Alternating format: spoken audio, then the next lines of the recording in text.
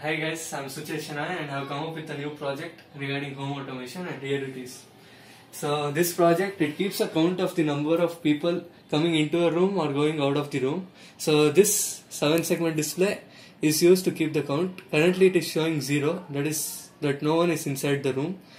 And these are the two infrared sensors that I have used for sensing the movement of the people. There are two sensors used because it can distinguish if the person is moving inside the room or outside the room. So next I'll show the working. I've used an Arduino in this project as a microcontroller, and this is the light LED which indicates the lighting of the room. So when the number of people inside the room increases, which is not equal to 0, then the lighting will be on, the LED will switch on. And then when it comes back to 0, when all the people leave the room, then the lighting will be off once again. I'll show you how it works right now.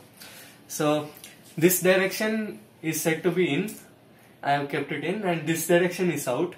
So first proceeding inwards. Now you can see that the count here is 1. And then the LED is on, indicating that the room's lights are on since a person has come in. So I'll be sending another person in right now. So as you can see, the count has increased to 2 and the light is still on. So if I send a third person inside, the count is increased to 3 and the LED is on, indicating the lights are still on. Now I'll start sending the people out one by one. So the first person goes out, the count reduces to 2 and the light is still on since 2 people are still inside.